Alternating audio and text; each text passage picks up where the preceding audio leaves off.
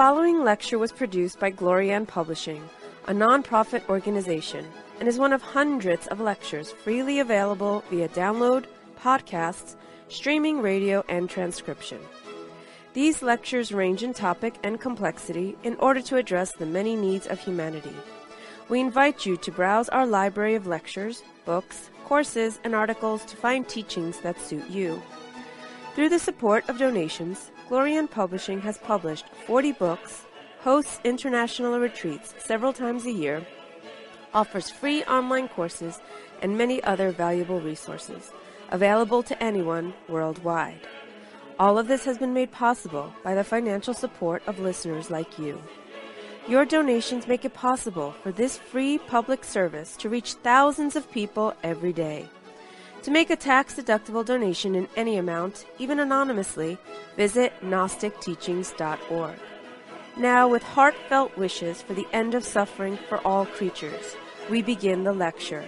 May all beings be happy.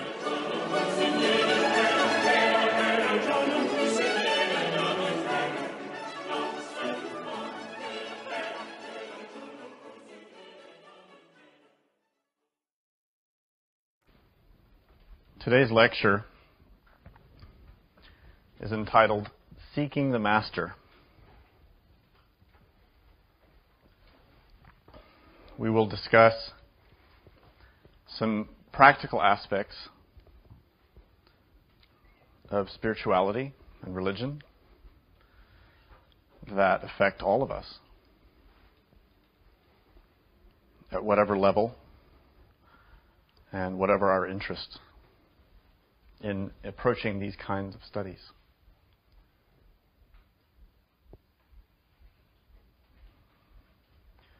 We're going to be looking at an aspect of yoga which is known in the East as Guru Yoga.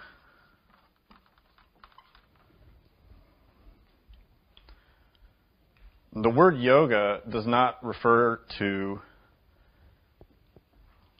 stretching exercises or postures or work with the physical body. The word yoga really means to unite, to yoke, to harness. And it comes from, of course, Sanskrit in the traditions of India. Yoga, in its root form, is the same as our Western word religion, which comes from the Latin religare, which also means to unite, or to bind, to yoke, to harness. But the implication in both terms is a reunion, to unite again, or to reestablish, to reform something that has been lost or broken. When we hear the term yoga these days, of course, most people are referring to hatha yoga, which is a very introductory form of yoga, whose original creation was inspired by the need to help meditators cultivate some physical strength so they could meditate longer without the physical body creating obstacles in their practice of meditation. But nowadays, hatha yoga has been turned into a business. And this is not the kind of yoga we're referring to. We're referring to real yoga, which is spiritual. And spiritual work, spiritual benefits are acquired by working with the consciousness, not just with the body, not just with beliefs. The term yoga as well has become popularized in the West. The term guru has become popularized in the West. And the Western conception, the Western image that's conjured when this word guru is spoken is usually of the leader of a cult. Is usually a very fat person. Someone who's maybe a tyrant or a dictator, or someone who's very sanctimonious, maybe dresses in white or has long hair and a beard. Or perhaps that other cliche of a yogi sitting on top of a mountain, alone. These images have been propagated by people who don't understand what a guru is. And in general, it's also because of people who are just trying to make business. The term guru just means teacher. That's all it means. In India, when you're a child, you go to kindergarten to study with your guru. You go to first grade to study with your guru. That's your teacher.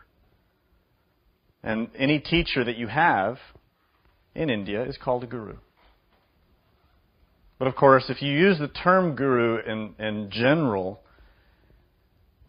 people from India or related cultures understand that generally speaking, when we use the term guru, we do indicate a spiritual teacher.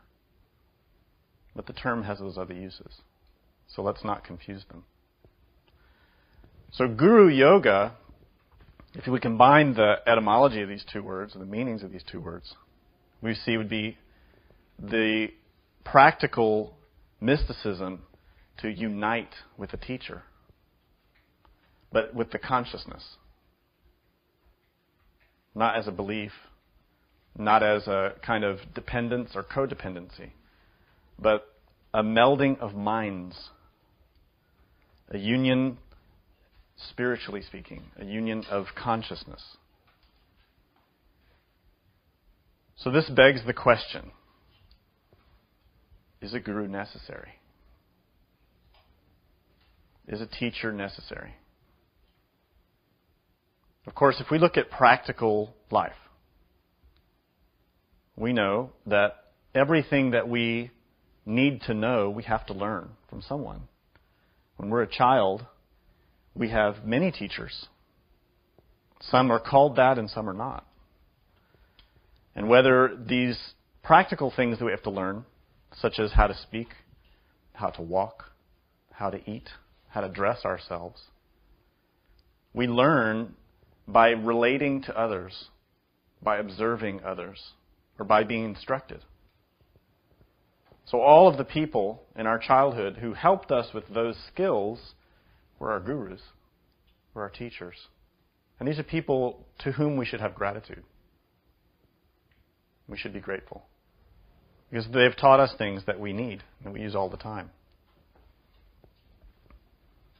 For a child, it would be difficult or perhaps impossible to learn the things that are necessary to learn in life without teachers. One can hardly imagine a child growing up isolated and alone and what that child would become.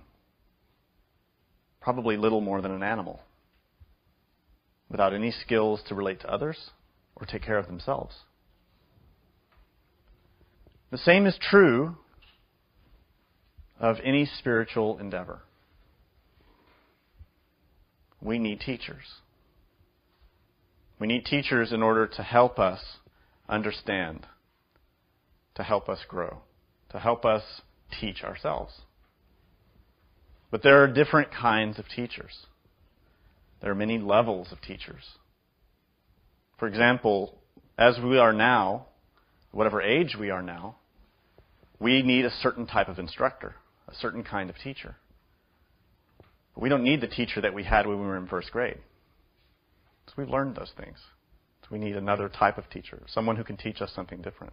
The same is true spiritually. There are many types of teachers that we will encounter as we work to understand this mind that we have within. In the traditions of Guru Yoga of the East, we find a great emphasis on the necessity to find a reliable teacher. And in fact, Tsongkhapa, who was the spiritual master who lived in Tibet, who founded the tradition of the Dalai Lamas, stated that the very basis of spiritual success is the teacher. The very foundation of any attainment or liberation is one's teacher. And the point of view expressed in this statement is that it's from the teacher that we receive instruction. We receive guidance. We receive assistance, kindness. And it's interesting to look at these Eastern traditions and the term that they, at least in Tibetan Buddhism, that they apply to their teachers, this word lama. Most of us has probably heard this word. And the word lama has very deep roots, very complex meanings. But on a very simple level, we can just look at these two components, these two consonants that make the word. This component la relates to the universal binding cosmic energy that lies at the base of all existence. This is a sort of cosmic force, like chi. And la is a reminder to the Tibetan mind of this universal energy, a universal force. And that's why this term la is used as an honorific. So if you were to greet a Tibetan person who you respect or who's a little older than you would put la at the end of their name. You would say Lobsang la, Pema la, Tenzin la. It's the same as in Japanese if you add the name san at the end of a name. Hoji-san. San is an honorific. It's a term of respect.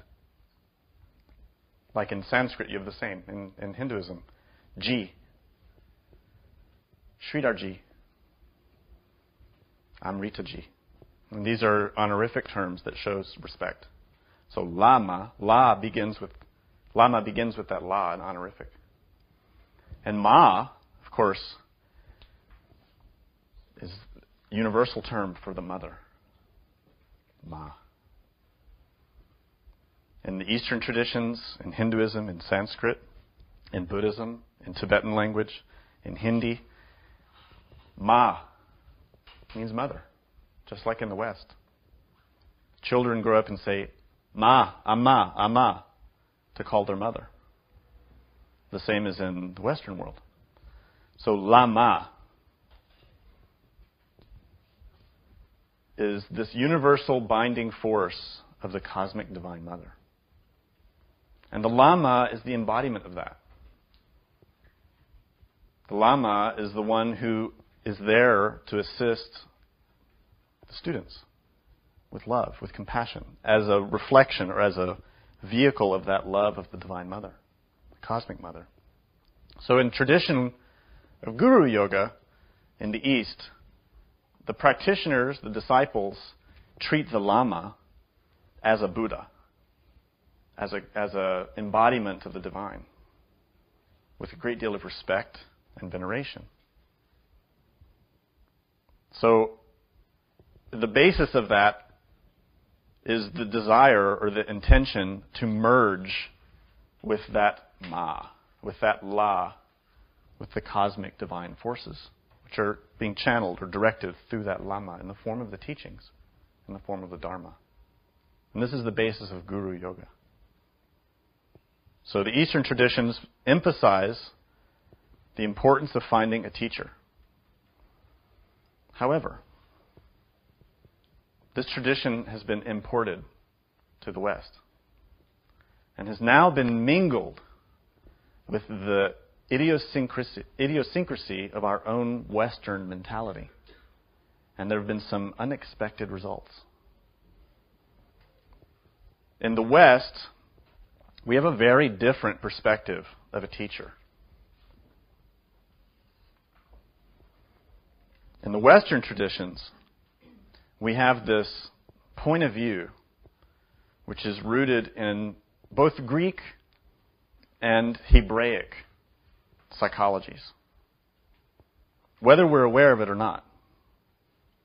Because all of us who've been raised in the West have been raised in an environment, and our personalities have been formed in an environment within which the teacher is seen as a spiritual authority, as someone who can tell us what is right and wrong. But in the East, this is not so. There's a striking difference between Eastern and Western psychologies on this point. And you can see it if you look at the role of a priest in a Western tradition. A priest in a Western tradition is often a confessor, someone who the disciples go to in order to confess their sins, to confess their mistakes, and to ask what they should do. This is generally not the case in Eastern traditions. The Lama, the teacher, the guru, is seen as a guide. And there are cases in which a student may approach a teacher for guidance or assistance with physical things, with life issues. But there's a strong distinction between the two. The Western psychology is afraid of that authority figure and fears punishment, fears going to hell, fears being excommunicated or exiled. And this is because of the Western development of spiritual authority through churches and through religions in the West. So we have to recognize in our own psyche these unconscious tendencies of how we perceive our teachers. Do we approach our teachers with this subtle fear, a subtle influence that pushes us to show ourselves as good students because we're afraid of hell, or we're afraid of being kicked out, or exiled, or rejected? This is a harmful attitude. This is a very harmful point of view, which is generally unconscious in students. It's harmful for both the student and the instructor and the teacher. The student who has this approach, who feels afraid, who wants to prove themselves or be seen as a good student in order to feel secure, damages their own potential and also puts the instructor in an unfortunate position. So this is an attitude that is very important for us as Western students to analyze.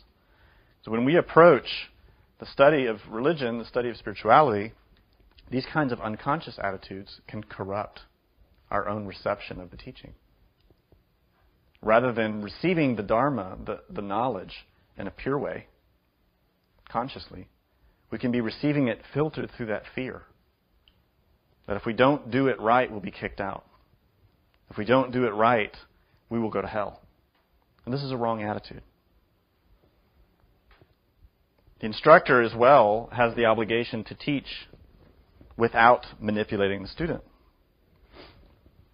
without relying on fear to inspire a student. Instructors who use fear to inspire students are creating a problem in that student. So as a student of religion or a student of spirituality, we need teachers. And we need a teacher precisely because we're trying to go somewhere we haven't been before. We're trying to reach a state that we have not experienced. And the only one who can guide you to that is someone who's been there, someone who's experienced that. But the challenge is, if we ourselves as students have not experienced it, how can we evaluate someone else on that basis? If we've not experienced it, how can we know if someone else has?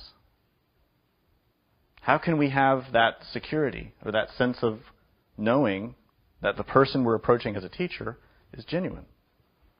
The answer to that is by studying the doctrine. We have to study the teachings. We have to study all of the great masters, because in their base, all the religions of the world are coming from the same root. And in their fundamentals, they agree. So by studying the teachings, deeply by meditating, by putting them into practice, we gather our own experiential knowledge, not just beliefs, but we begin to experience and understand the basis of those teachings. And from that, we can much more accurately understand and reflect upon the words of a teacher to see if they really know what they're talking about. This is important because there are a lot of charlatans. There are a lot of teachers who really don't know what they're talking about. A lot of people who present themselves as great leaders or guides who really are fake. And it's mentioned in the Bible repeatedly that there are many false Christs appearing, false prophets. It's a responsibility of the student to learn how to discriminate. So today we're going to talk about some guidelines that we can all use in order to determine who we can trust.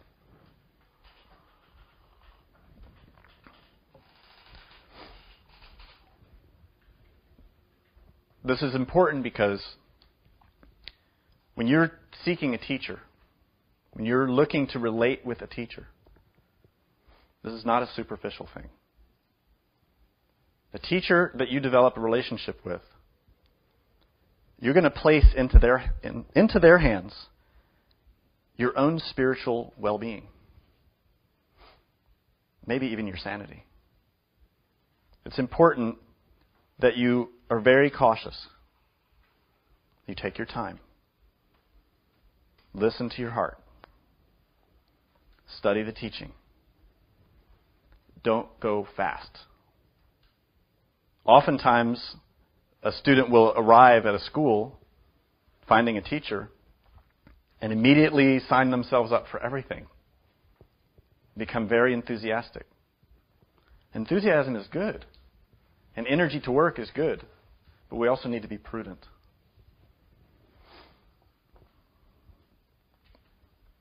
In the Eastern traditions, they rely on something called lineage.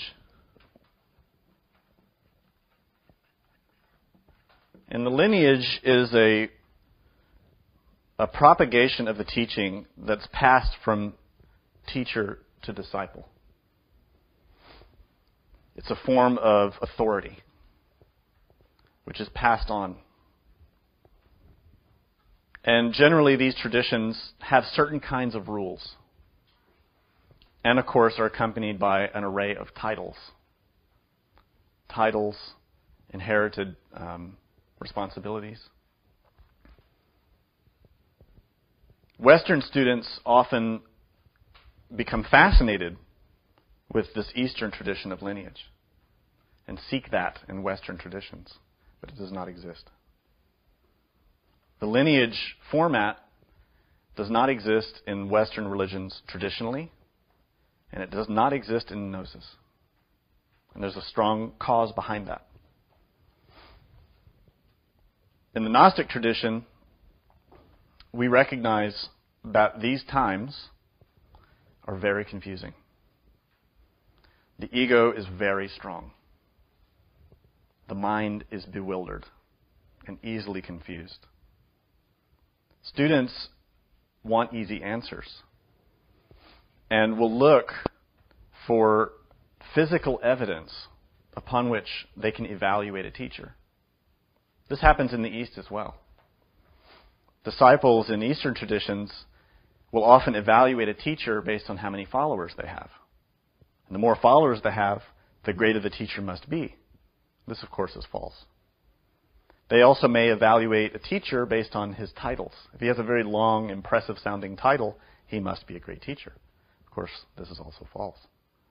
Or they may evaluate him based on the donations he gets, the type of monastery that he runs, or how much land he's been given, or how many brocade robes he wears, or the kind of hat that he wears, how impressive he appears to be.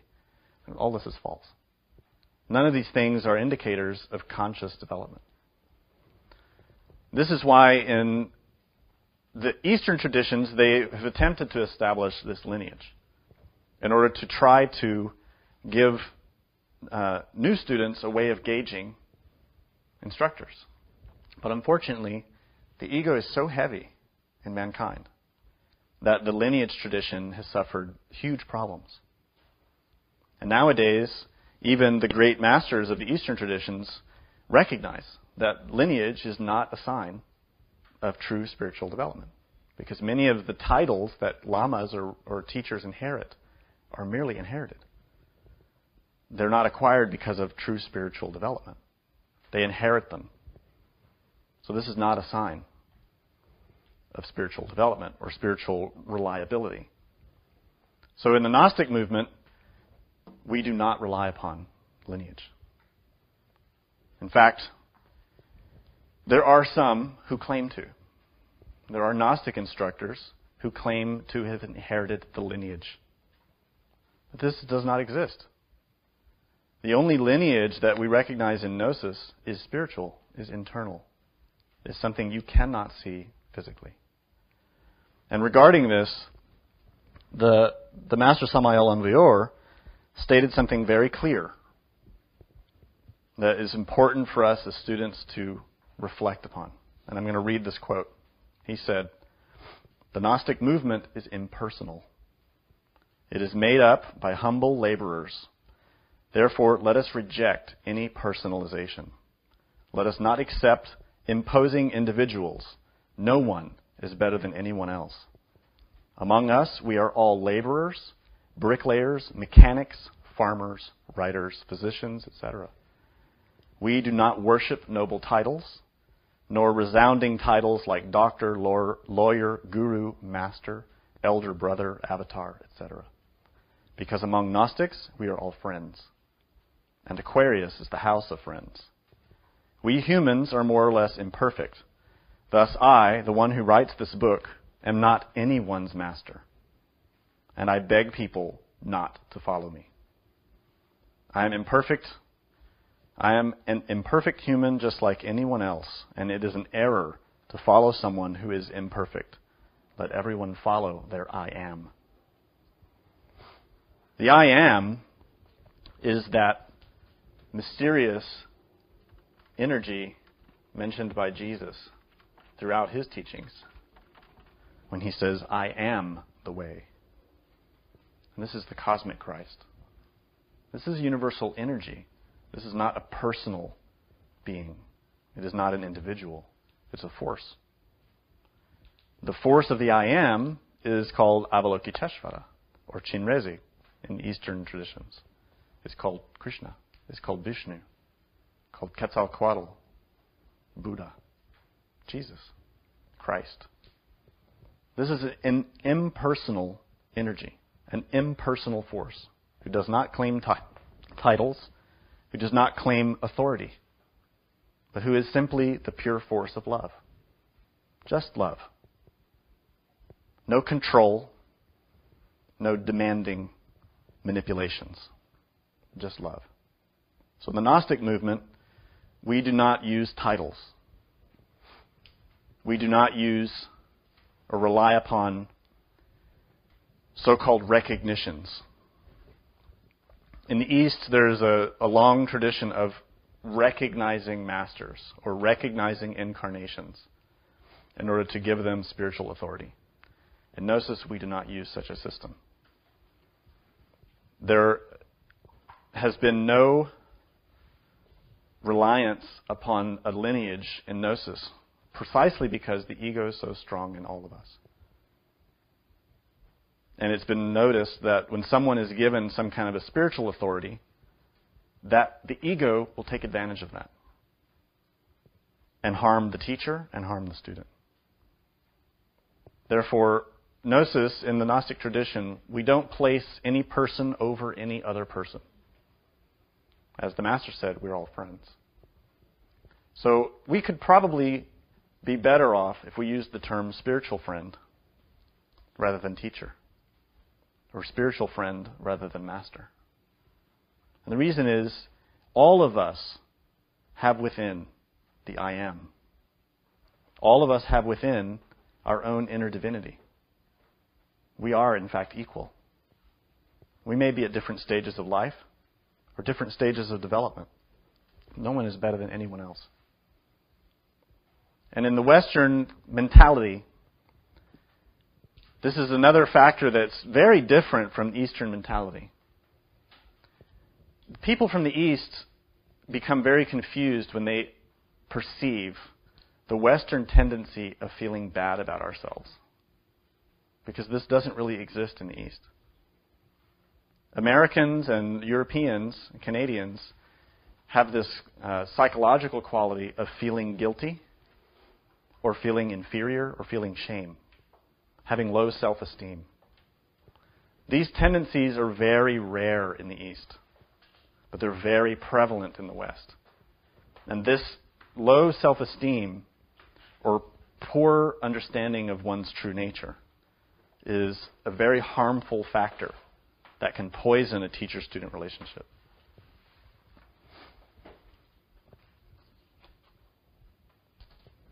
How do we find a teacher?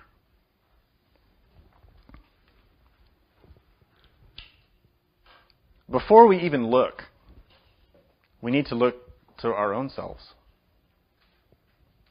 to see that we have the right point of view. What is it we expect when we look for a teacher?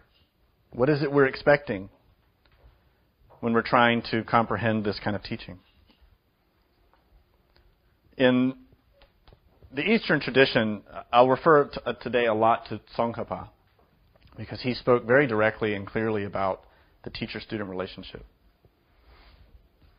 One of the things that he emphasized is that the student needs to examine their own mind when searching for a teacher. And the student really needs to have 3 qualities in order to protect themselves.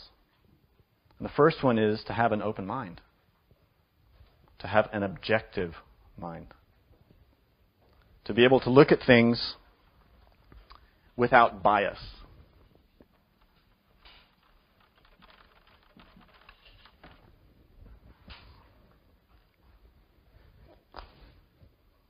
For example, many students, many people in the Western world have been raised in an environment with Christian beliefs or Christian influences. And many, many people have been traumatized by those influences and have been have spiritual trauma because of contradictions in those teachings or contradictions in those teachers. So it can happen that a Western person, simply out of a desire to contradict the Christian belief, will become a person practicing witchcraft or enter into satanic cults and studying occultism. This is not done with an open mind or with a sincere interest. It's done simply as an unconscious impulse to reject Christianity. And this is harmful. This is an unconscious drive, an unconscious influence. And the same can happen of someone coming into Gnosis. There are people who may come into the Gnostic study, the Gnostic tradition, simply because they have a spiritual trauma that they're trying to contradict. So the sooner that we as students can recognize that quality in ourselves, some kind of subtle bias or subtle impulse to contradict an experience we've had, the sooner we'll be able to get past that and acquire some real understanding. The second quality is the intelligence to tell right from wrong. And this is a kind of discrimination.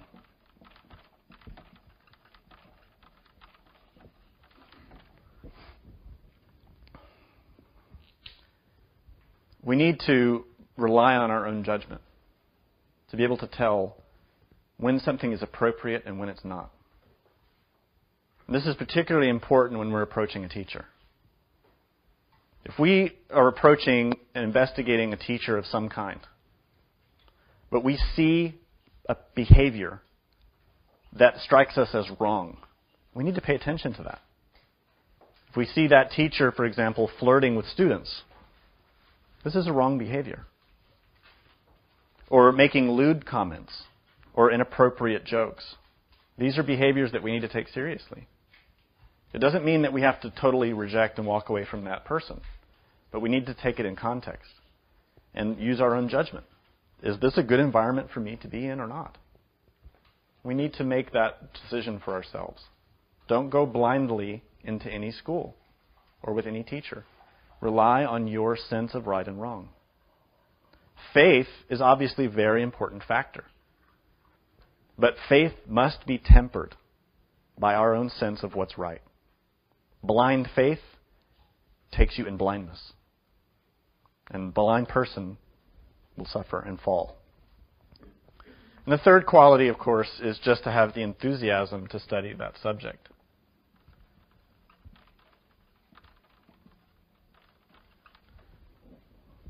Sometimes people come to these kinds of studies without any enthusiasm at all.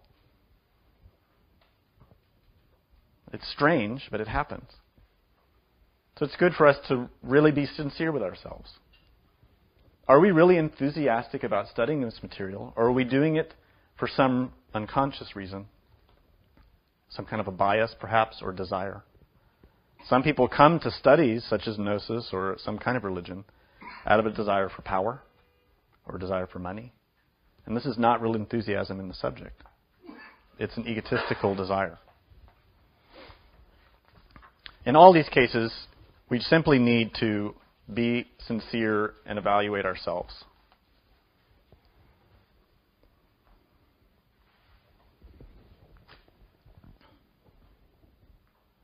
We have to look at what's driving us, what impulses are manipulating us in subtle ways. We have to see how we react to the teacher. We have to see what kind of person this teacher is, based on our own sense of what's right and wrong. But most of all, we need to look at what we expect. This is a very important question. We have to understand from the point of view of the teachings what a teacher can actually do for us. Because there are different levels of teachers. As Samael Aumbior indicated, we should not follow anyone. But what does that mean? How is it that we need a teacher but we shouldn't follow anyone? How do we understand that? A teacher looked at from the point of view of a spiritual friend is someone who simply can give us advice. Someone who can help us understand something. But such a person should never be put in the position of being a dictator, of having the power or authority to tell people how to live their lives. That's up to each individual. In Gnosis, we do not recognize authority in this form. Just like Krishnamurti said, authority destroys. Authority, in terms of physical authority in a school, is a very dangerous element. When the sense of authority becomes imbalanced, it's destructive for the student and the teacher. Who is it that gives authority? You. Each of us succumbs or allows another person to have authority over us. And in some level, this is inherent in the nature of a teacher and student. When you submit yourself to receiving someone's instruction, you are submitting, in a sense, to a form of authority, because you're accepting that person in that moment as having some kind of experience or wisdom that you want to understand. But how far does that authority extend? In other words, how far do you allow that authority to be extended? And this is where the complications arise. In the Eastern concept of Guru Yoga, there is this strong emphasis on the student fully submitting themselves in every way to the Guru. We all know the stories. We all know the horror stories that have come out of people making wrong decisions and trusting false teachers, and in turn have been abused. in every way you can imagine. This is part of the reason why in Gnosis we reject this form of Guru Yoga. The real Guru is in you.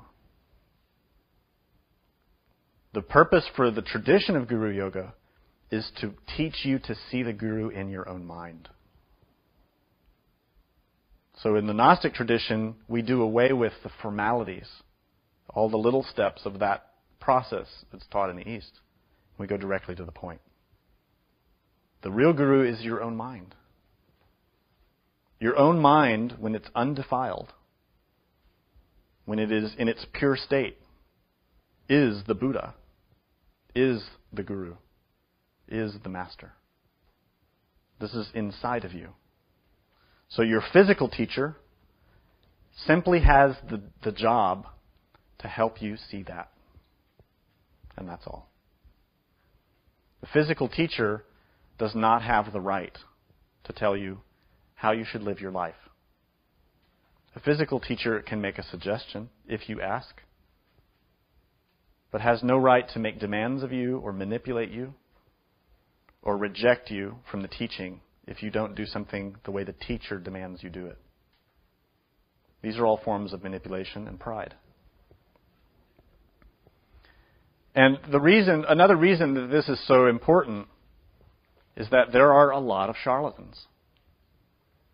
There are a lot of people who call themselves master, who go around boasting, even in very subtle ways, that they are such and such master. They may not say it in a public class. They may only say it in a so-called advanced class.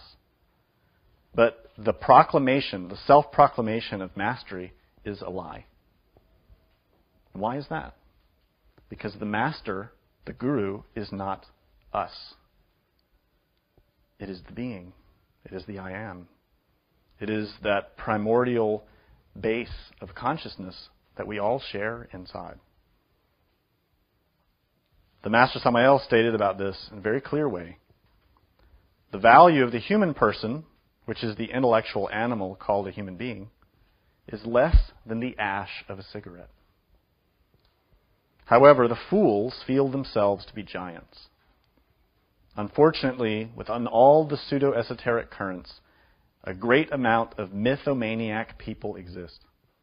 Individuals who feel themselves to be masters, people who enjoy when others call them masters, individuals who believe themselves to be gods, individuals who presume to be saints. The only one who is truly great is the Spirit, the innermost. We, the intellectual animals, are leaves that the wind tosses about. No student of occultism is a master. True masters are only those who have reached the fifth initiation of major mysteries. And before the fifth initiation, nobody is a master. But even then, when the fifth initiation of major mysteries has been accomplished spiritually, internally, the master is the being, not the physical person. The master is inside, is not physical. This brings to mind a story that the Master Samael told, talking about monks in a monastery in Tibet who would have to wait and endure many hours dealing with their egotistical instructor until the moment when the instructor began to teach. And in that moment, his inner being, his inner I am, would come out through the words and give wisdom. And it's in those moments that the value of that teacher could be seen. But when that I am, that inner master, was not present, the teacher was terrible, was impossible to deal with. And it took great endurance and patience for the students to deal with him because he was such a terrible person. This story indicates something really important. Instructors have ego. Instructors are people just like you.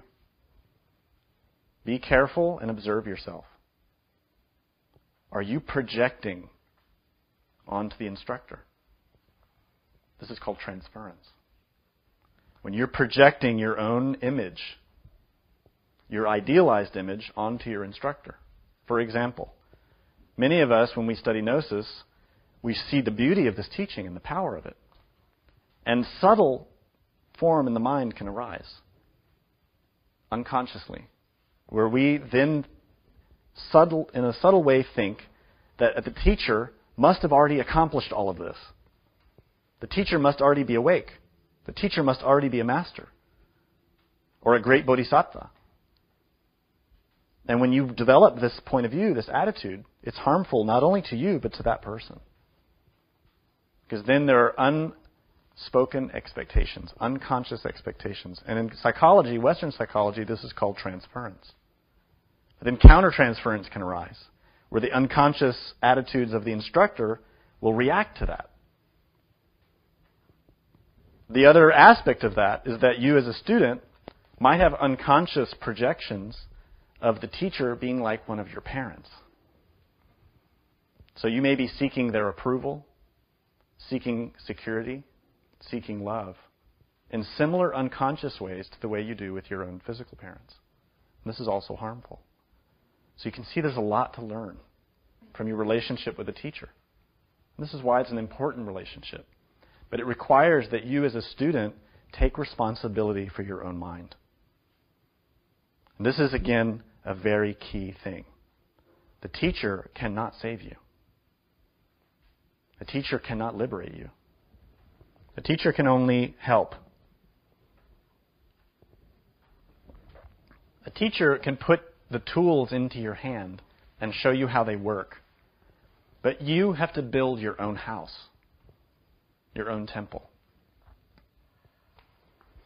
This is why in Buddhism, it's often repeated that you have to be your own master.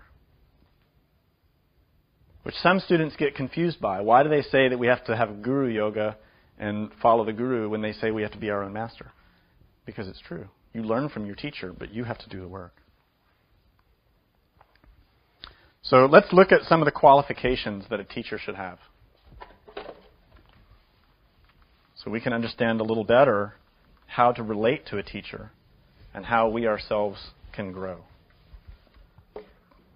The Maitreya Buddha gave this teaching. And the Buddha Maitreya is a very compassionate teacher. And recognizing that students and teachers have troubles in their relationships, the Maitreya Buddha, long time ago, gave this teaching to the Tibetans. And so I'm just going to outline this. This is, if you want to study it more, it's in the Maitreya's Sutra, which he gave, which is called the Ornament of the Mahayana Sutras. And he outlined 10 essential qualities that a teacher should have. The first one is a disciplined mind.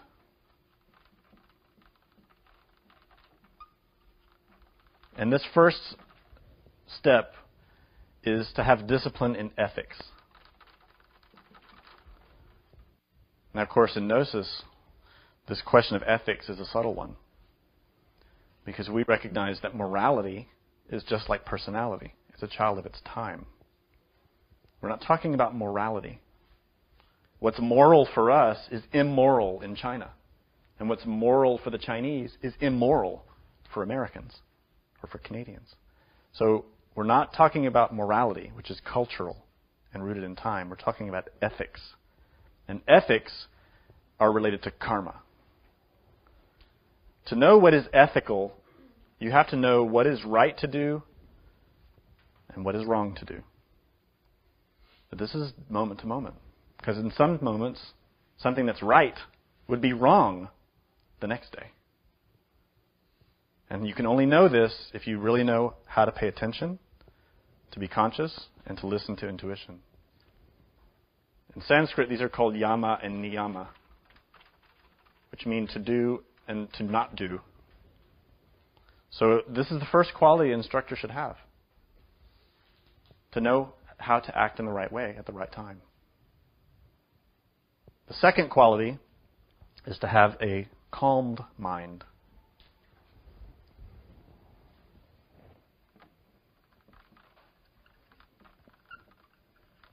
In other words, this is to have higher training in concentration and meditation. So these would be dharana, dhyana, and samadhi. In other words, an instructor should be able to access the true nature of the mind, which is undefiled. Now, immediately in this list, what we see is that the instructor needs to have practical experience.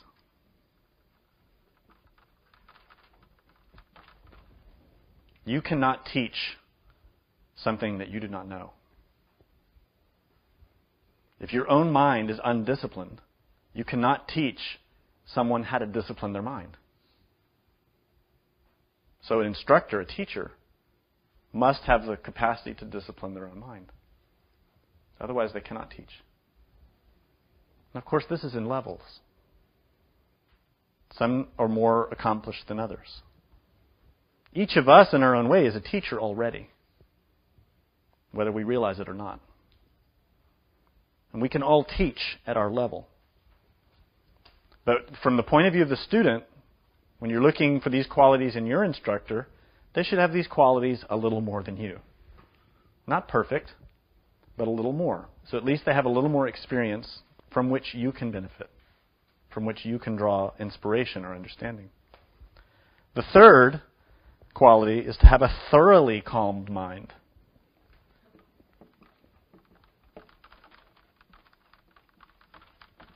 And what does that mean? This is to have a mind that is so well disciplined that this person comprehends that there is no self. This is to understand right view, or the absolute, to have experience that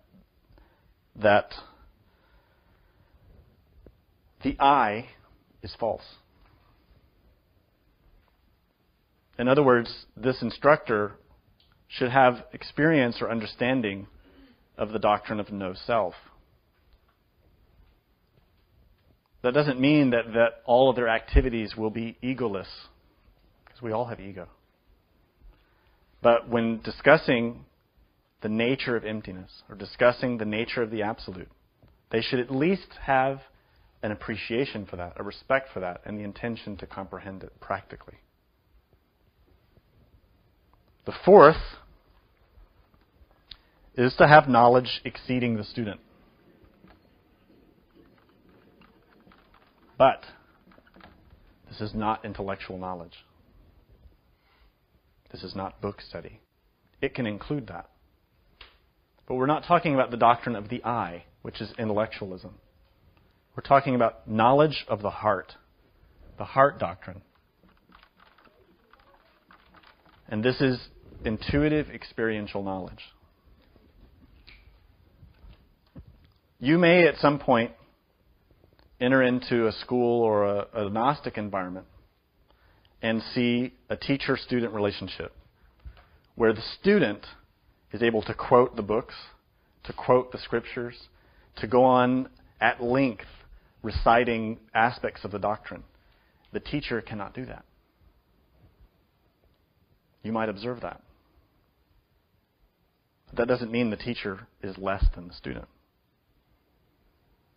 Being able to recite doctrine, being able to quote scripture is useful. And these are good things for us to acquire. But real knowledge is experiential. And experiential knowledge, to experience the nature of no self, is very different from studying it and understanding it intellectually. To understand how to explain the nature of a sephira, or a sephiroth, to explain, let's say, what Tiferet means. To understand that intellectually is good and useful. But to experience that is the heart doctrine. So this quality of knowledge is experiential knowledge. In other words, this is real gnosis. Because real gnosis is experiential. It's not book study. So don't be misled by people who appear to have a lot of knowledge in the intellect, or can quote things and recite things and give bewilderingly confusing or bewilderingly vast explanations of things. This is not heart doctrine. And some students can become confused thinking intellectual knowledge is real knowledge, and it's not. Number 5 is energy and enthusiasm for teaching.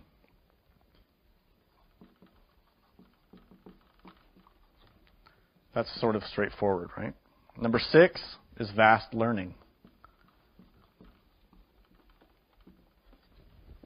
Intellectual culture, in other words. There are instructors who only teach 1 or 2 aspects of the teaching.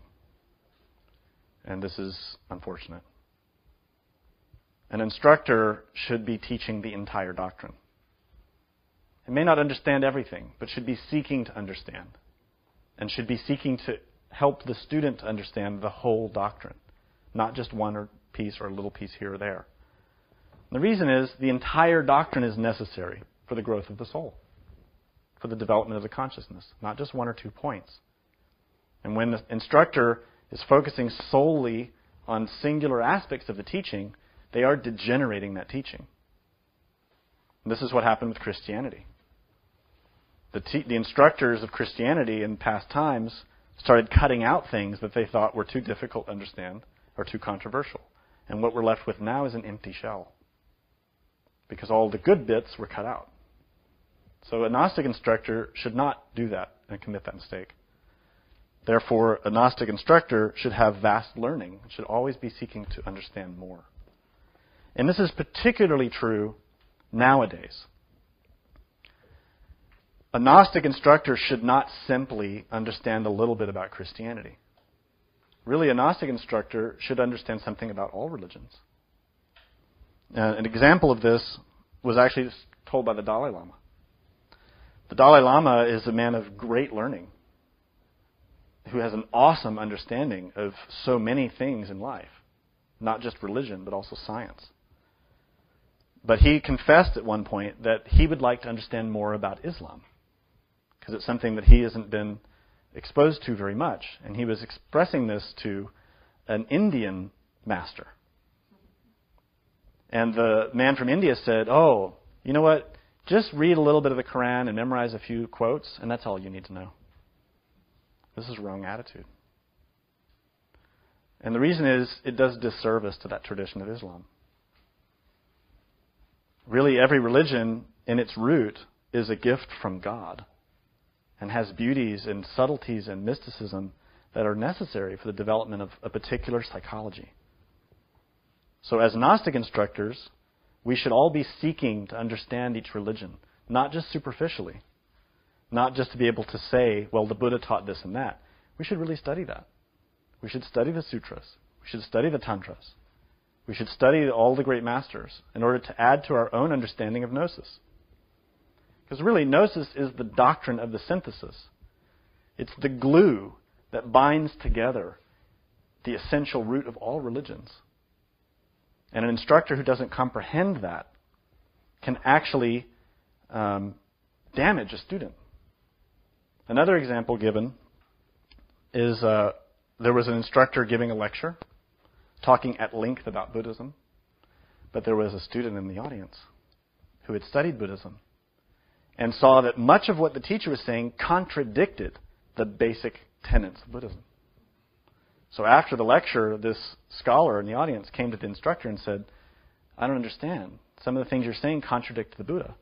The instructor says, "It doesn't matter. It's not a big deal. This is a wrong attitude. It's a disservice, both to the students in the audience and to the teachings themselves. The doctrine is sacred. And before we teach something, we should have a good, thorough understanding of it, and not presume to know something that we don't know.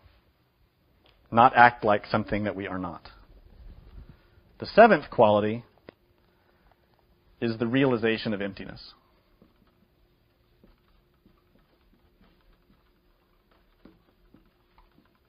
In Gnosis, we call this the illuminating void. In some traditions, it's called shunyata. This is the absolute. It's essential for a Gnostic instructor to have a strong understanding of the absolute.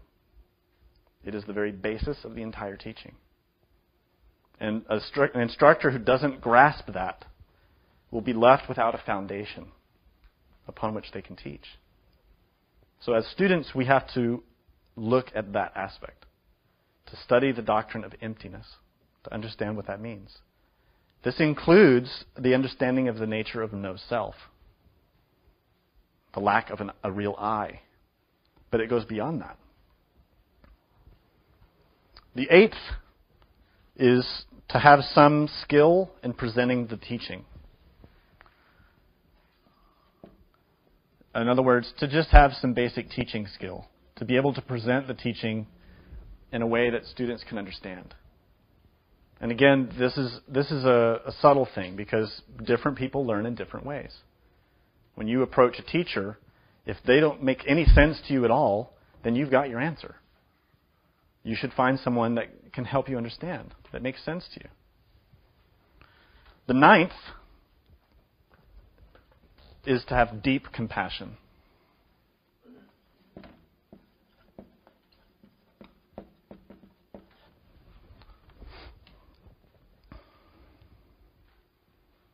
It may be said that this is the most important quality.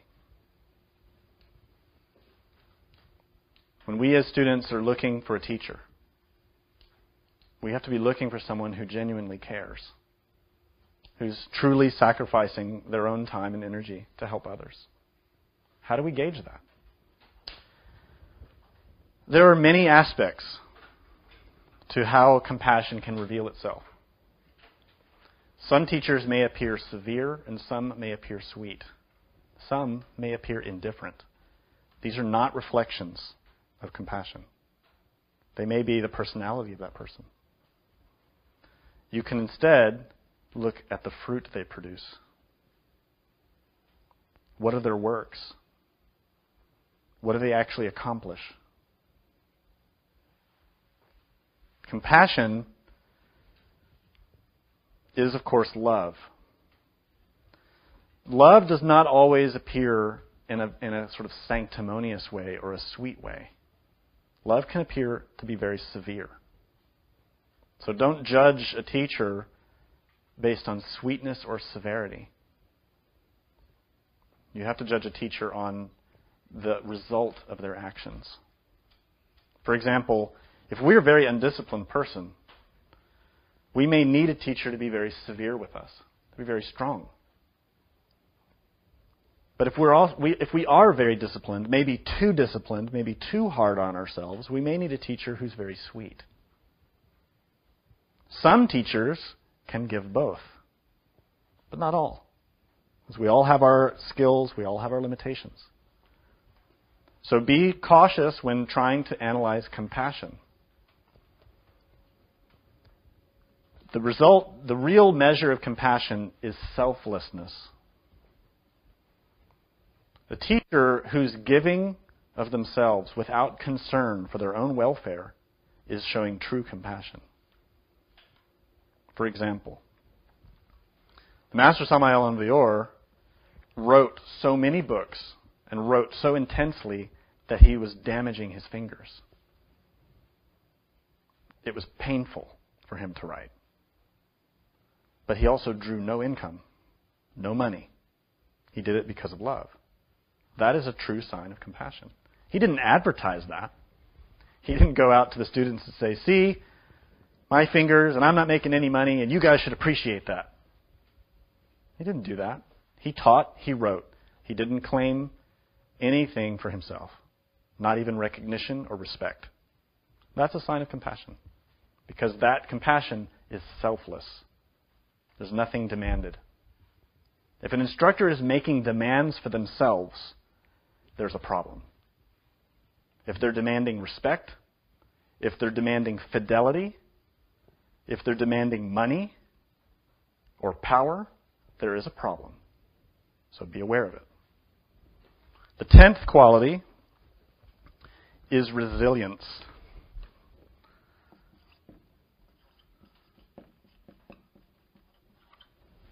Did I spell that right? No. Resilience. And resilience in this case also has multiple aspects. But primarily, we're looking for the resilience to teach the student, no matter how many times the teaching has to be explained. A teacher who becomes impatient, who's demanding that a student move at a certain speed or advance to a certain level by a certain time, is a teacher who has a problem. The teacher has to be patient and allow the student to grow at their own pace and have the patience and resilience to repeat the teachings, to continue to assist the student for as long as it takes. Many schools, unfortunately, set up rules or timelines, and they say if you don't get to this point within 6 months or 8 months or 10 months, you're kicked out. This has nothing to do with gnosis. True comprehensive gnosis occurs over lifetimes. Lifetimes. This is not an easy science. This is not something you can accomplish like going to night school to get a degree. This is how we develop our own soul, our own consciousness. It is not easy. And it doesn't occur according to any notion of time. Time is irrelevant. Time does not exist. The great master of India, Padmasambhava, or Guru Rinpoche, made a very interesting statement, which the Tibetans will often repeat. And the statement is this: time does not change, people change. Think about that. Time really does not change. Time is an illusion which exists only in a certain level of nature. So time does not change us, and time does not change. Time is just a mechanism of a certain level of nature. People change, either for the worse or for better. None of us are staying the same. We're in a constant process of change. But we have to change according to our own process, according to our own efforts. And the teacher should be there to guide us, to assist us, not to whip us, unless we need that for a moment, for a taste, for a touch, just to help us a little. But the constant whipping, the constant demands, the constant power plays, this is wrong. The instructor should have the resilience and patience to guide the student without expectations. Having said this and outlined these 10 factors, take a look at your own mind and reflect upon your own intentions. And realize that you will accomplish according to your own effort. Gnosis is a form of self-development.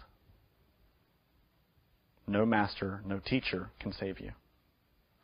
Even the Dalai Lama said, I cannot take anyone to nirvana. I cannot pull anyone out of the abyss. Each one has to do it for themselves. The Buddha said the same thing. The Buddha said, I cannot save you. Be your own master. In other words, the teacher should teach the student to be self-reliant. If a teacher is cultivating dependency to infect the student body with the notion that they are dependent upon the instructor, this is noxious. It is pride. If a teacher uses fear to infect the students with the belief that they need that student and that school, otherwise they'll go to hell, this is noxious, and it is a lie. We acquire what we acquire spiritually because of our own internal development. This has nothing to do with schools at the end. Oh, I'm sorry, they need the teacher. I may have misstated that.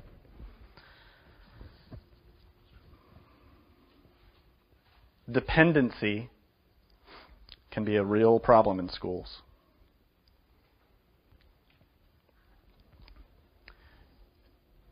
The Dalai Lama also said a very nice thing about a real instructor.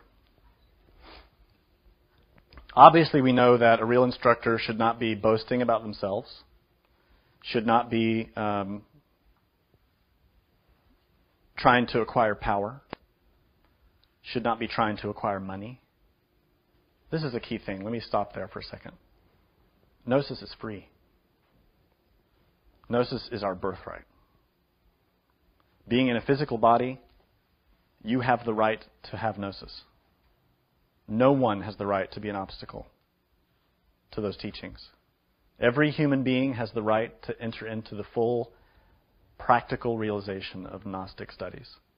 Period. No one should ever be excluded from Gnosis because of money, because of status, because of their sex, because of their race, because of their culture. In fact, I would go as far as to say that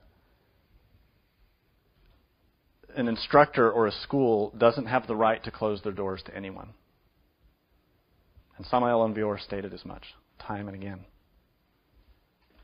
Now, there are cases where certain students were asked to leave because it was clear that their intentions were bad. But this is a very subtle and very dangerous thing. There are, unfortunately, some schools that are always exiling people or setting up all kinds of rules and structures that students have to mold themselves to. And unfortunately, this has nothing to do with Gnosis. So it's sad. And there are, of course, those instructors who are putting themselves in the position of being absolute authorities over everyone's lives. This is also not Gnosis. I want to read you two little quotes that will help you understand what a true initiate should be like. And the first one is from the Dalai Lama.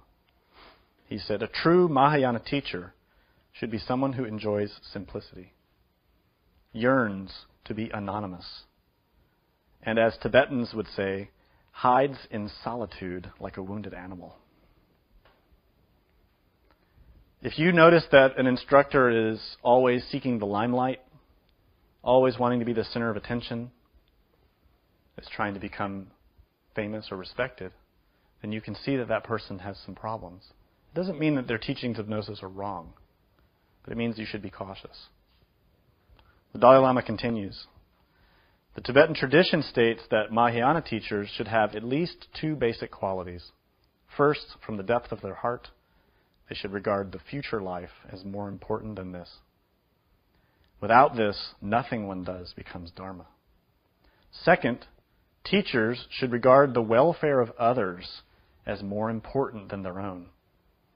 Without this, nothing one does becomes Mahayana." You might have the unfortunate experience of observing an instructor who is more concerned with his own welfare, his own situation, than that of his students. This is sad. So you can use this as a measure when you're looking to a teacher. What do they value? The Master Samael Aun Weor also stated some similar comments about what an instructor should be.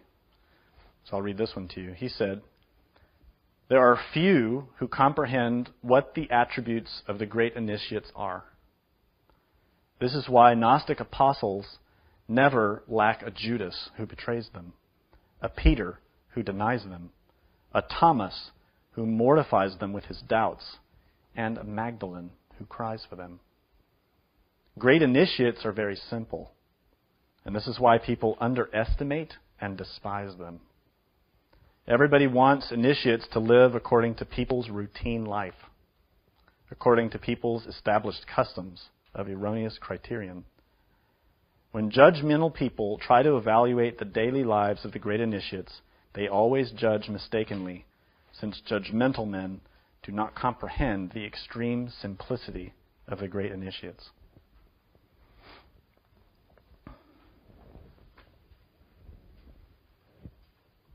We need to be careful of those qualities in ourselves.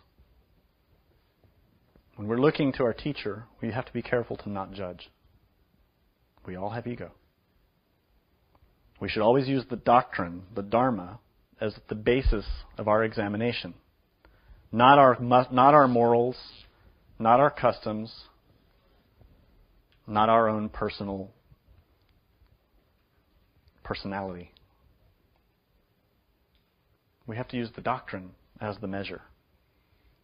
And that's these 10 steps outline aspects of the doctrine that we can use as a basis to understand an instructor.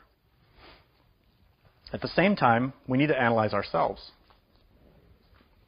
When we're looking at our teacher and trying to gauge whether or not somebody should be our teacher, we have to look at our own heart.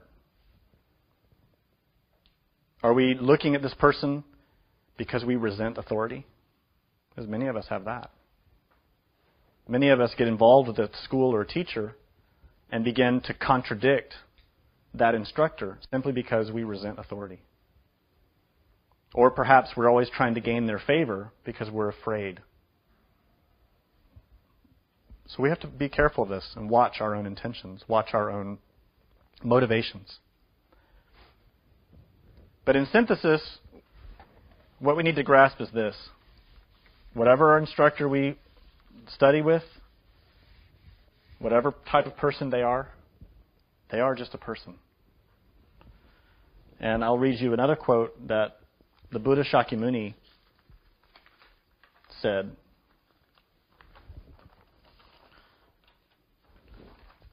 Which can be a very good indication of how to relate to a teacher. The first is, do not rely on a teacher's reputation, but on what he or she has to say. So we may hear a lot of things about a teacher, good and bad. But how do we know if it's gossip, or envy, or jealousy, or anger, spreading lies? We don't necessarily know that. So we have to not listen to those rumors about someone's reputation, whether they're a good instructor or a bad instructor, or an adulterer, or a criminal. We have to listen to what they actually say. What are they actually teaching? Number 2, don't rely on their eloquence or their manner of speaking, but on their actual words. We can easily become hypnotized or fascinated with someone's personality or the way they present themselves. And we shouldn't allow that to filter our reception of the doctrine. We should listen instead to what they say. To not look at the face or the personality or the name or the culture or the background of the person, but actually the meaning. What are they actually saying? What are those words? What is the meaning of their speech, their lecture? Number 3, do not rely on words of interpretable meaning, which intend to lead deeper, but rely instead on the deeper meaning, the definitive meaning.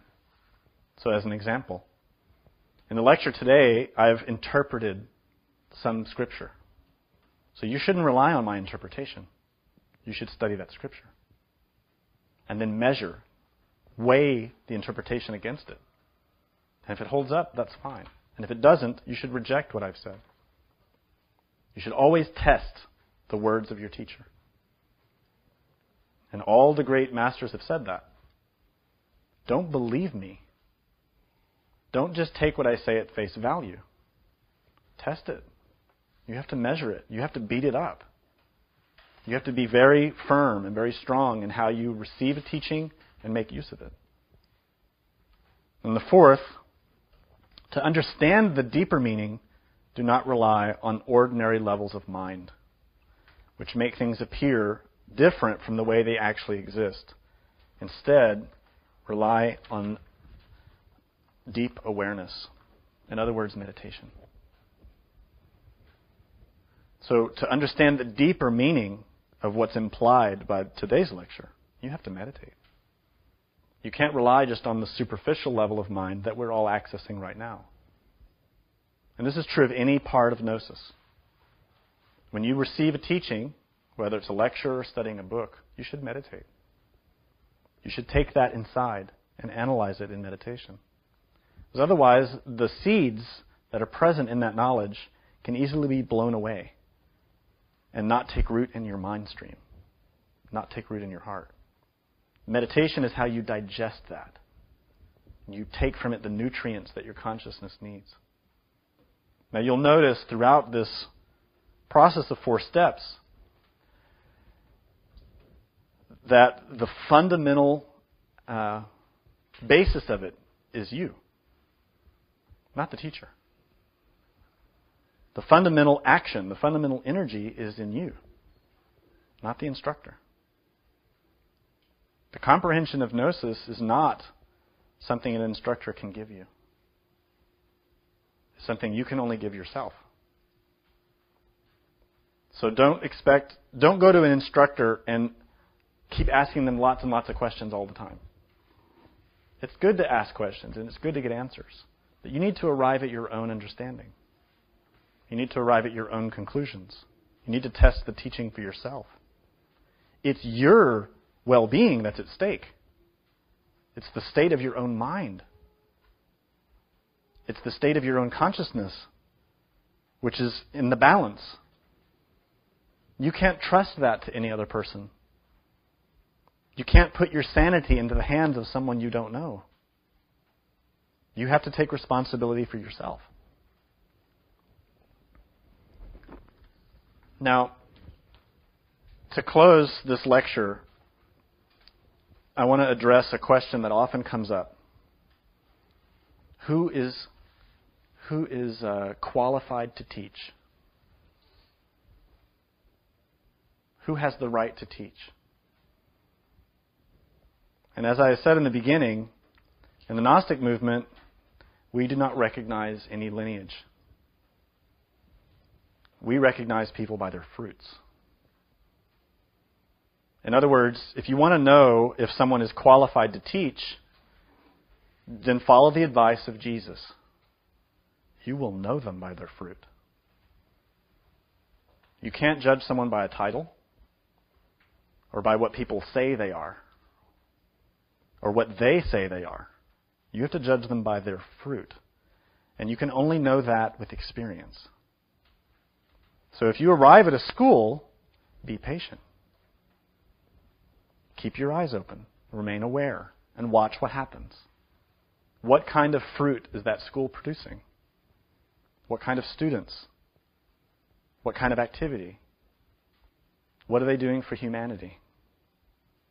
Is it an environment that is totally self-supported and enclosed and isolated from the world? Or is it an environment within which compassionate action is emphasized, where selflessness is taught? You have to look at the fruits of the instructor to really know who that instructor is. As far as whether someone's qualified to teach, there are some who say that you have to be trained, that you have to go to a certain person and get permission. But the Master Samael Envior did not institute any such rule. Some of his students did. And that may be fine. But who gave Samael Envior permission to teach? Who gave Jesus permission to teach? Who gave Moses or Krishna? We have to look into our own heart. I have a friend who,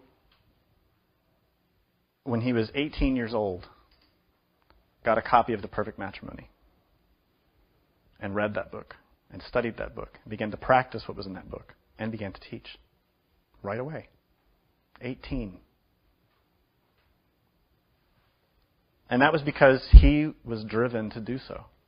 Not out of a sense of glorifying himself, but because he recognized that the contents of that teaching were so important, so vital, so useful, that he wanted to share that with other people.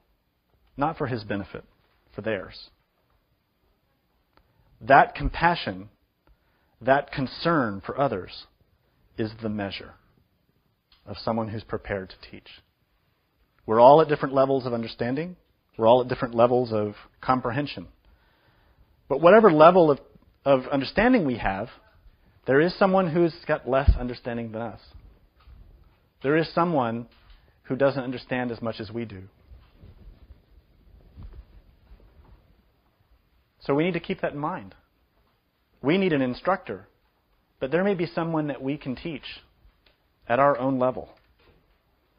This doesn't mean that you should put yourself up on a pedestal, that you should go around calling yourself an instructor. No, we're all friends here. We're all equals. But each of us has something we can offer to humanity, even at our own level. There was a meeting in Latin America in 1976 of all the Gnostic instructors of that time. And there was a great debate, an argument actually, about how the Gnostic movement, this group of instructors, should be getting teachers and working with instructors and sending those instructors out. You know, what are the qualifications? How do we know if someone's going to be a good instructor? How do we what kind of structure do we need? How do we organize all this? There was a big argument. And, of course, Samael and Vior was quiet. But when it was clear that this group was not going to resolve it, he stood up and took the microphone. And I'm going to read you his statement. So I invite you to listen closely, meditate, and take these words into your heart. Because this is truly embodied in this little speech, is the heart of this teaching. Here's what he said. We need missionaries who are properly prepared for America, Canada, and Europe. Patient men that will be able to support the most arduous disciplines. Friends of culture and true aspirants to pure science. We want our missionaries to have the feelings of an artist who loves science, philosophy, and mysticism. Missionaries who, as lovers of beauty, vibrate delectably before the Corinthian columns of Greece. Missionaries who feel in their hearts the mysticism of St. Francis of Assisi. Missionaries who truly yearn for the wisdom of Egypt. We want missionaries within whom the beauty of the Spirit and the force of love really shine.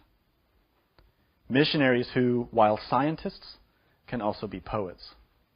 Who can investigate the atom, yet stop and meditate in the singing rivulet that easily flows through a bed of rocks. Missionaries who meditate at the foot of the ruins of Athens or ancient Rome. Missionaries who know how to admire the chisel of Praxiteles. Missionaries who know how to really love all of humanity. Missionaries who vibrate with the lyre of Orpheus and who can sing with Homer in the delectable land of the Hellenes. These are the missionaries we yearn for. Missionaries who admire the titillating light of the stars, who have an adorable fiancée whose name is Urania. These are the missionaries we yearn for. Missionaries who dress in the garment of sanctity, who love to put the carpet at the feet of their inner guru in order to receive his wise precepts.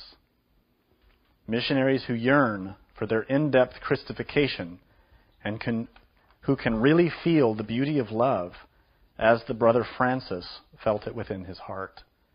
Missionaries like this are what we need. Far away from us be the thorn of slander that hurts the flesh of our neighbor. Far away from us be all wrath, greed, lust, envy, pride, laziness, and gluttony. Far away from us be the weeds of gossip and calumny. Far away from us be the filthy poison of envy. Far away from us be the monster of lust. We want missionaries who, with the slow, rhythmic, and smooth steps of the great hermits, go from door to door preaching the word. That is the class of missionaries we long for. In no way do we wish to make a business of gnosis. Covetousness, be far away from us and from universal Gnosticism. We only want one solitary thing, to profoundly serve humanity.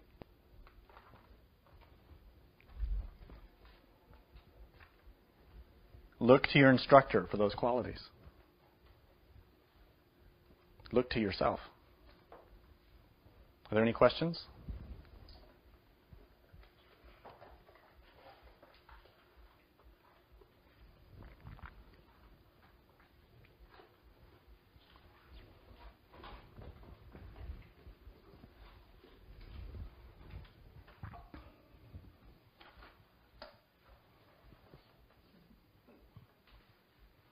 If you have questions, feel free to post them in the forum. Oh, there's one. If an instructor says something in a lecture that you know contradicts the teachings of someone else, what do you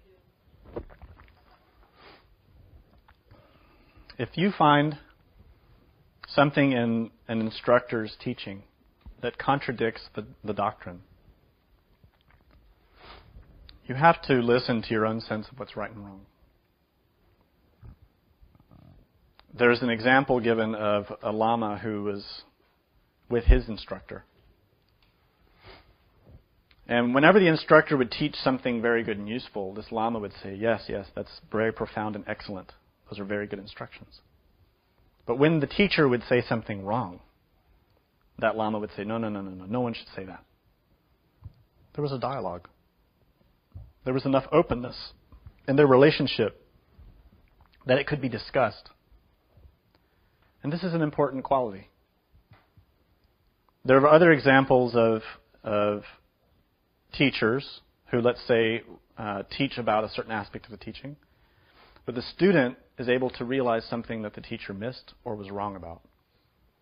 That student should have the freedom to approach that instructor and point out the error. And the instructor should have the humility to be grateful and to correct their mistake. If you find that the environment is not conducive to that activity, for example, if the instructor doesn't want to hear it or refuses to recognize the mistake, or if the other students refuse to hear the contradiction, then there may be a problem. It may not be a good environment for you. It's said that devoted, overprotective students can turn a real master into a false one.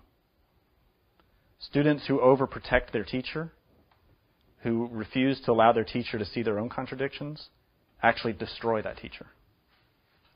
So all students should be willing to help an instructor see their own mistakes. This is why in Gnosis we emphasize that we're all friends, we're all equal.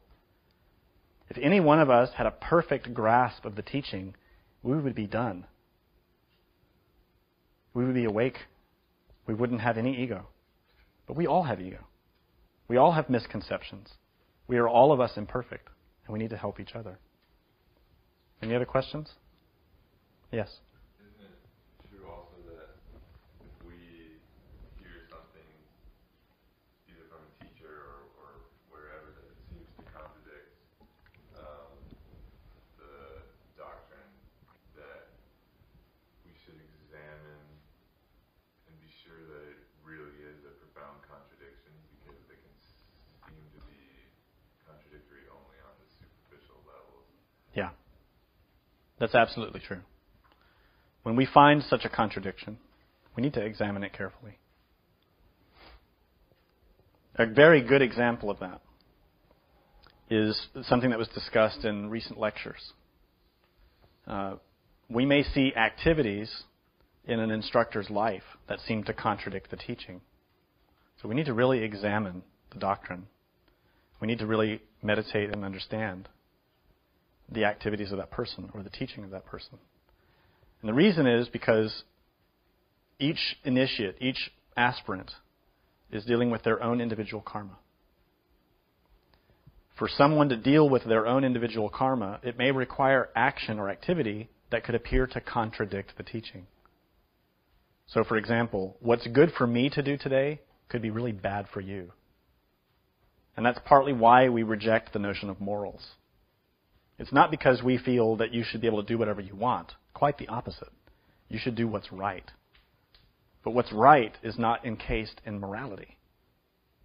It's encased in the instructions of the I am, of our own inner being, or that primordial nature of mind. So if we see a contradiction, whether it's in a teaching or in an action, first we should compare it with the doctrine itself. We should study.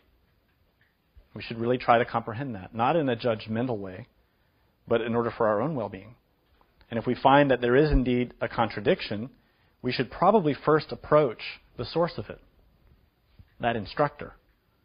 Not go around telling everyone, not go around gossiping or putting it on the internet or raising a lot of doubts. Let me tell you something. It is a very severe karma to create a schism in a group. It's a very severe karma to damage the faith of the student body by creating doubt and gossip. The reason is because the well-being of all of those souls depends upon the strength of the doctrine as taught in that place. And if you come in with your doubts and with your gossip and with your criticisms and damage that, it's a very severe karma for you because it affects the whole group and could affect people you don't even see. Because gossip like that spreads like wildfire. You know what they say? I'm thinking it was Mark Twain. I think Mark Twain said something like, a lie is halfway around the world while the truth is still putting on its shoes. And this is a fact. Be very careful. It's not just your own well-being that's at stake. It's the well-being of all the students and the instructor. When you're in a group, you have a responsibility as a member of that group to facilitate the well-being of that group. And I will promise you this, you will see contradictions. Because we all have ego. But we also have to see that there are different levels of comprehension. Yes, that's true. One level below might not comprehend, the level above might find contradiction. But it's just not contradiction, it's just comprehension. The point being made is that there are levels of comprehension. And this is why the Master Samael stated that people don't understand the initiates and criticize them and spread gossip about them. Because people at a certain level don't comprehend the nature of the level above them or even beyond that. So be prudent. Look to the fruits of action. Don't judge. Wait.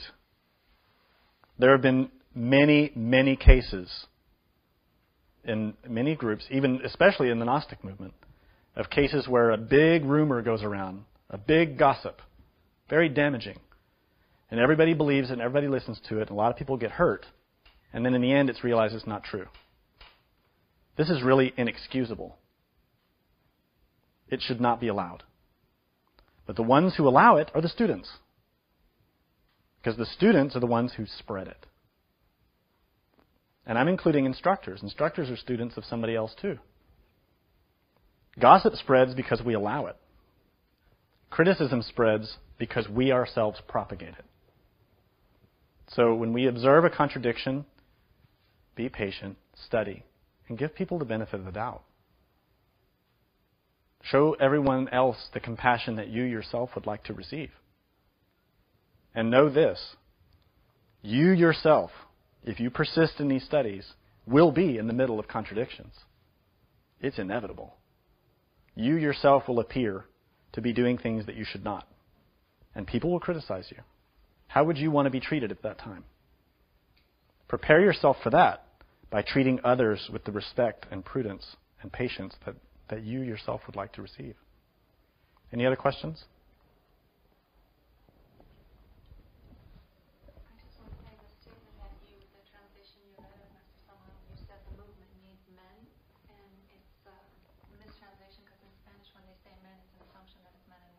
Of course. Yeah, the statement read by the Master stated that we need patient men, but really it's we need people. Hombres is women and men. We need people. It's a general term, so that's true. Any other questions? Okay. So if you have more, I invite you to post them in the forum. Otherwise, we will not have a lecture next week due to the holiday. And we will make an announcement whether there will be a lecture after that. Thank you.